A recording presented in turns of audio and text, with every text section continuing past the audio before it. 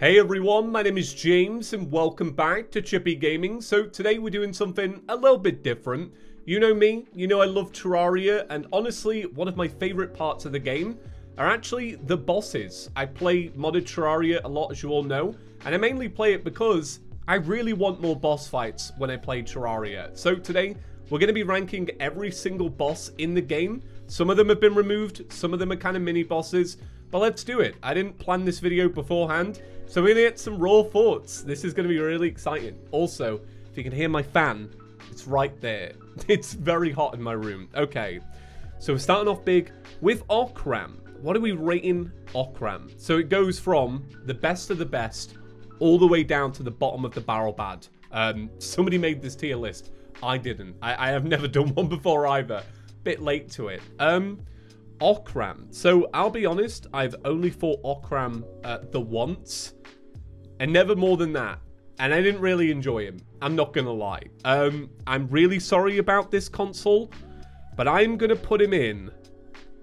Not that great. He's not terrible, but he's not that great.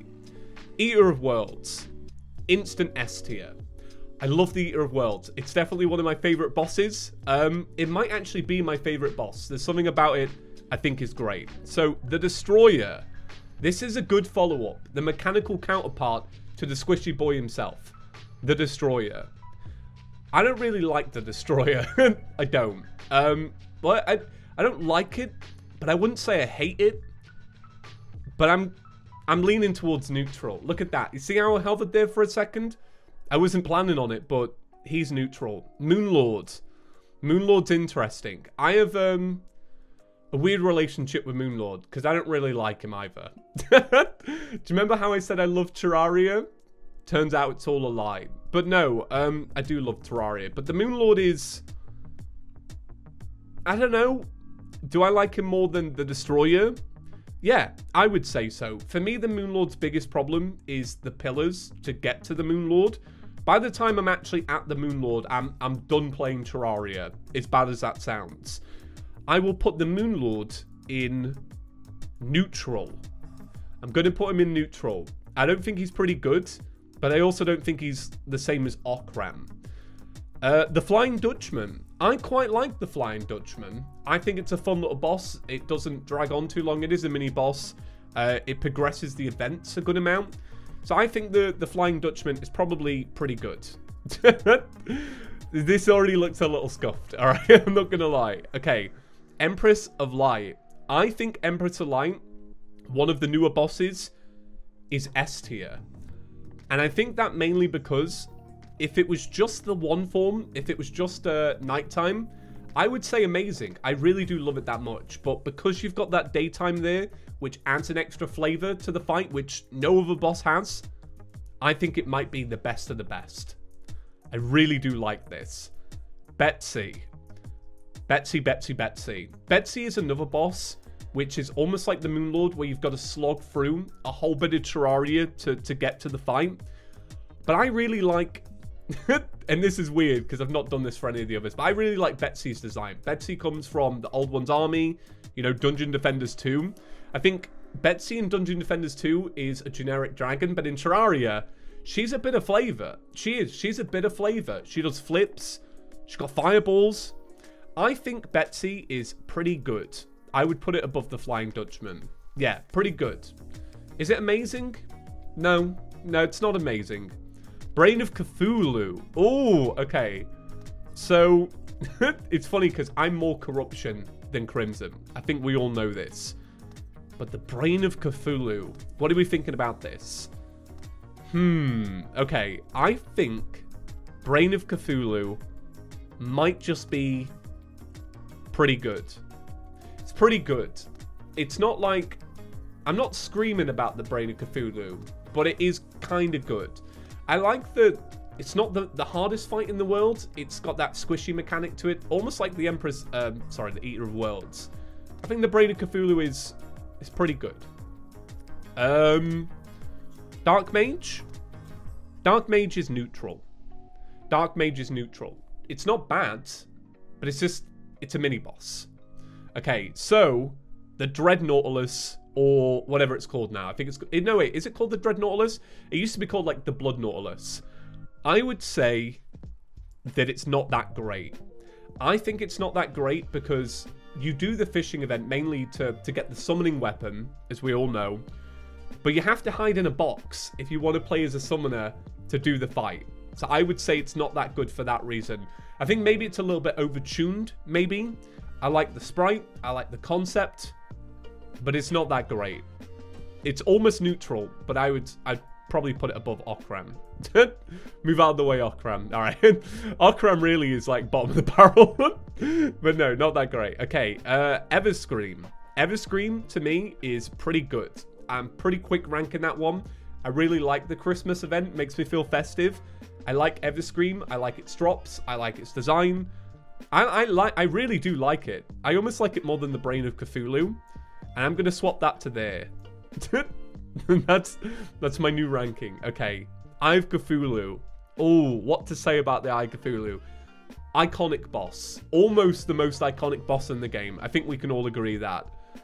The fight is pretty good. I would say with the expert mode version, it's pretty amazing. I would say it's amazing. Yeah, it's good. I really like players that experience expert mode for the first time, and when it does that killer dash, I think it becomes awesome. So we move on. Goblin Summoner. I feel very neutral about this boss. It's just a Goblin Summoner. I almost wouldn't even consider it a mini-boss. It's a neutral.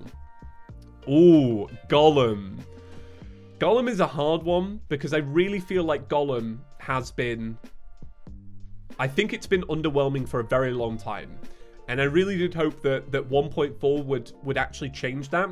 So they did change Golem in 1.4, but I could not tell you what the changes are.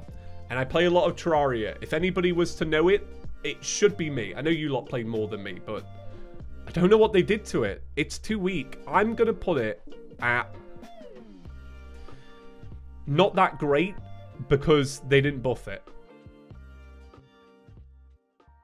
Honestly, I really wish I'd recorded this in my pajamas. Today's video is proudly sponsored by Magic Spoon cereal. So growing up, I absolutely loved cereal, and that's why I'm honestly so proud to be sponsored by Magic Spoon. For me, as a kid, nothing could beat that moment when you go to the shops with your parents, and then you get to be the one that decides what cereal you're going to be eating in the week. And I was lucky as well. I got to be part of the generation that had like actual toys inside cereal, which is like a whole other problem.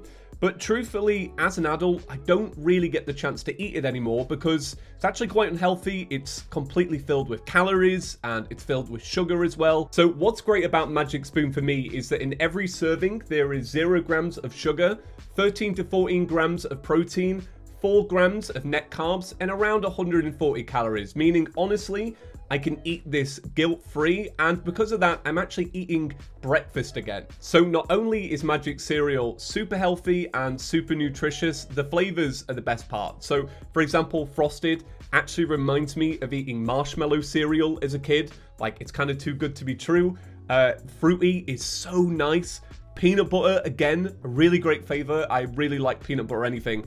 And then cocoa. Cocoa is great. Like, I can't believe they've made a healthy chocolate cereal, but here it is. So these are Magic Spoon's 4 most popular flavors, and you can totally see why. They are keto-friendly, GMO-free, low-carb, gluten-free, grain-free, and also soy-free. Yeah, how did they do this? It's honestly, these are so nice. So if you want to be like me and pick up a variety pack, all you got to do is click the link down below or go to magicspoon.com/chippy. Use coupon code CHIPPY to save $5 off any order. Not only that, Magic Spoon is backed by a 100% happiness guarantee. So for any reason, if you don't like the cereal, you'll get a free return, no questions asked. Go and check them out using the link down below, or you can find it pinned at the top section of the comments. Thank you once again to Magic Spoon for sponsoring this video. Now let's get back to our tier list. Right, so we're back, and we have the Headless Horseman. Is this a mini-boss, or is this an enemy? I would never consider this in a million years to be a mini-boss. So I'm going to put it in neutral. I feel like it does not belong on this list, but I can't fault it for it. Oh, it's an ice golem. I was going to say I don't know what this is. I was going to say, like, is this a modded little mini boss? So ice golem. I quite like ice golem. I like ice golem because he gives great items. He's there at the start of hard mode. He's also fierce. You know, you've got to respect an ice golem. You don't want to get hit by that laser. I like his sound effects. I'm going to put him in pretty good. Is that weird? To put ice golem that high but not have any of these? Okay, Ice Queen on the other hand. So I feel like Ice Queen, by default, should be higher than all the other Frost Moon stuff. But I don't know why it doesn't really click with me. It doesn't. It don't click with me in the same way that the Everscream does. Now, I don't hate it, but it's definitely neutral for me. It's almost more neutral, and they're doing the same pose than the Moonlord. Ice Queen is... yeah, she's alright. Her attacks are not too bad. She's not too hard.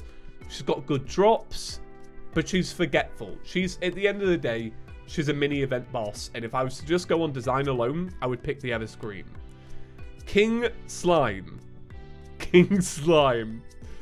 What to say about you? I don't know. It's a big slime. It's a big slime at the end of the day. He does have a crown. But is there anything to say? He's almost neutral. He is almost neutral. I wouldn't put him in not that great. I feel like... oh, I don't know. I could almost put him in not that great, if I'm being honest. But neutral seems right. Which ones of these do I prefer, though? I would say King Slime goes above these two. Because I do like the Dark Mage. I like that she rises things from the grave. Now we're on to Lepus. Okay. Lepus. Lepus is a boss.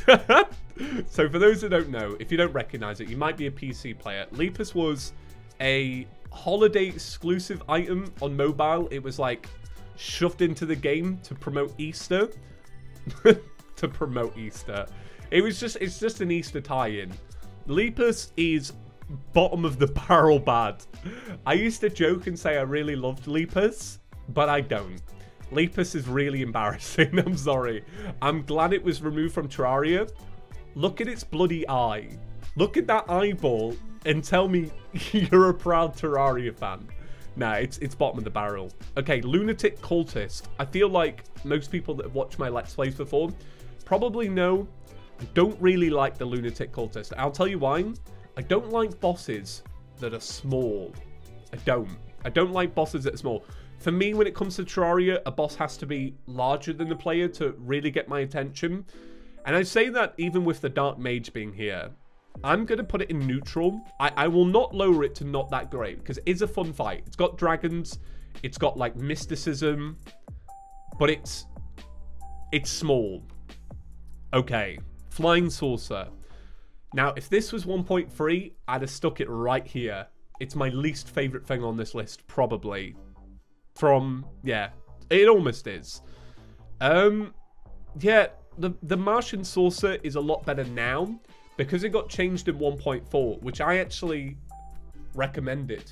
That's right. Another little flex. Martian Saucer is alright. It's neutral. I would probably put it about here. It's a mini-boss at the end of the day. Gives the Cosmic Car Key. Chaos really likes the Cosmic Car Key because it's good for building. So we put it there. Mothron. Mothron, I would have put in Terrible One once upon a time, but I don't find it that bad anymore. I really didn't like it at a point. I feel like when I was doing Yo-Yo only, that's when I got really frustrated with Mothron. But I would put Mothron, honestly, in neutral. I don't feel too bad about this. I've begun to realize, by the way, a lot of these are neutral. And I think that's because, you know, obviously as a big Terraria fan, there's nothing I truly, truly hate other than Lepus's stupid eyeball. Actually, we'll get to the bottom of the barrel in a bit. Morning Woods. Questionable name. I will put this here with the Everscream. I quite like it. Even though it is a mini-boss, it is part of, you know, an event. I quite like it. Yeah, I'm going to say, yeah, I'm going to put it there. I would almost do this. I think that's a little bit better. That seems fairer. So now we're on to pillars. So I've got to be flat out honest with you all here. I don't like the pillars in Terraria. I really actually kind of hate them. So here's the thing. When I first played Terraria 1.3 6 years ago, almost to the day. Well, actually just a little bit more than 6 years ago. It came out in June 2015. When I first did it, I didn't mind the pillars. They were okay. But now, I hate them. I've done them too many times. I hate the enemies. You have to kill so many enemies. I hate that it's the gateway to the Moon Lord. I hate them. I really hate them. They're not going in bottom of the barrel. But bang all of these into terrible. And here's the thing. This one's the most terrible. And this... No, wait. This one's the least. That's my order. Yeah, that's my order, okay? I like the Stardust cells. They're not too bad. The Nebula things are fine. The little things that teleport, the brain ones, hate them. Vortex, they do my head in. And Solar is just the worst. Okay. Okram again. For Okram being on it twice, he gets bottom of the barrel. This is this is like the Okram from console, and this is the Okram from mobile. Nah, we'll put them together. Not that great. Ogre. I really like the Ogre. I like his design. For me personally as well, I really like the stomp attack that he does. So he jumps up in the air and he stuns the player. And there's something I really like about that. I really wished Gollum would do that as well, to punish you for flying around so much. I actually prefer him. I'm gonna put him in pretty good. I might even put him there. No, I'm gonna put him there. I like him that much. I like him. No, he's good. It's nothing to do with Shrek. Which I know some of you would have been thinking. Pirate Captain is not that great. He's kind of a bullet sponge. Does anybody else feel like that? He's not as bad as Gollum, but he is better than the Dreadnoughtless. Okay, Plantera. Plantera's a hard one. I love the Plantera fight. I love the music. I love the theme. I love where it's placed. I love the items. I really do love Plantera, but do you know what it is for me? It's building the arena for Plantera. I really wish it's impossible though. But I wish that Plantera could have been a bit more organic in the world, in the sense of like, you actually fight it through the tunnels of the jungle. But the problem is if you want to win Plantera, especially in like master mode, you've got to build a big rectangle. And building rectangles multiple times kind of takes the luster out of it. I'm also going to lower it as well, because I don't like the Plantera bulbs. Plantera bulbs take way too long to find. They're kind of the worst. Amazing. It is really good. It's almost S tier, but for those reasons, it's amazing. Pumpkin. I really like the Pumpkin. I like the Pumpkin because it's thematic. Reminds me of Halloween. Great items. Comes in at a great time during the event. The only thing with the Pumpkin is it can be a little bit challenging. Those pumpkin scythes are pretty hard to dodge. I would almost put it in amazing. No, wait, no. It's not going in amazing. It's going to go here. Yeah, this seems right. I would rather... Yeah, this is looking good. This is looking good. Now, I'm happy with that. Okay. Queen Bee. What can I say about Queen Bee? Well, Queen Bee's hard. I almost feel like she's got too much health as well. I like the aesthetic. I like the items. I like the hives in the world. I think she's a great fight to refight as well. Like, her summon isn't... It's not too expensive, but it's really hard. And now I know that's not a good reason to lower a boss down, but I do think it's too hard. I think in multiplayer, it specs up really rough as well. Like, when we did it with Jaden and Kelsey, it was really hard, and we were on expert mode. I'm going to put it in pretty good, but I'm going to put it below the Brain of Cthulhu. I think that's fair. I think I would rather fight the Brain of Cthulhu than the Queen Bee. So Queen Slime, one of the other 2 new bosses in Terraria. What do I say about this one? I will say it's a little forgetful. It's a little forgetful, and it's a little bit too much like King Slime, which does make sense. But I think the music is really good. I think her items are a little bit goofy, though. I like the attack, and I like the flying thing. Like, as it turns into its second form, it's pretty good. I'm going to put it in pretty good, and I would put it above this. But it's not amazing, and it could have been, maybe. Sand Elemental. What do you say about this? I'm going to slap that straight in neutral. It's a hard one to add. I would say that it's better than Mothrom. I'm going to move the Lunatic Cultist, actually. I think I did the Lunatic Cultist a bit dirty. I'm going to put it there. And is this seeming right? I'm going to do that. Yeah, that seems about right. Actually, no, wait. I'm going to do that. She's all right. She's all right. But she's a mini-boss. Sand Tank. What do I say about Sand Tank? I would probably put Sand Tank up here. Probably in the middle of these two. I like the aesthetic. I do. Skeletron. I like Skeletron. Is that even showing on camera? I like Skeletron. S tier. Above the Eater of Worlds. I said it. My camera's gonna die. It's flashing red. I need to wrap this up. Skeletron Prime. Okay, what do we think about Skeletron Prime? I would say I like it more than the other two mech bosses. So I'm gonna put it in pretty good. Above Betsy. I think it's okay. I like it. I know I'm being pretty neutral about that one, but it's a good fight. It is a good fight. Twins as well, I'm gonna put above Betsy. I do like the twins. But I like the Skeletron Prime fight more. Okay, Turkor. Turkor is bottom of the barrel. No, actually. I think Turkor is better than the Pillars. And I'll fight anyone about that. Turkor is another removed mobile boss. So, it's so goofy. It's so goofy. I don't know if that's right. No, it's right. I'm committed to it. Wall of Flesh. Wall of Flesh is sick. I love the Wall of Flesh.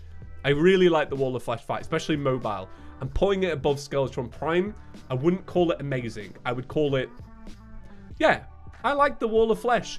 It's lowered down from amazing because you have to build... No, actually, you don't have to build an arena. But you do have to prep hell. So, I'm going to go with that. Duke Fishron. I love Duke Fishron. I really do. It's a very hard fight. Extremely hard. But it's satisfying to kill. It's really cool to kill. Yeah, Duke Fishron. Amazing. Above Plantera. No, actually, best of the best. There we go. That's my tier ranking. I hope you enjoyed. This was a little bit impromptu, but I thought the camera died. The camera died. Guys, thanks for watching. Give the video a big fat thumbs up if you enjoyed it. Subscribe if you're new. And I'll see you in the next one. Peace.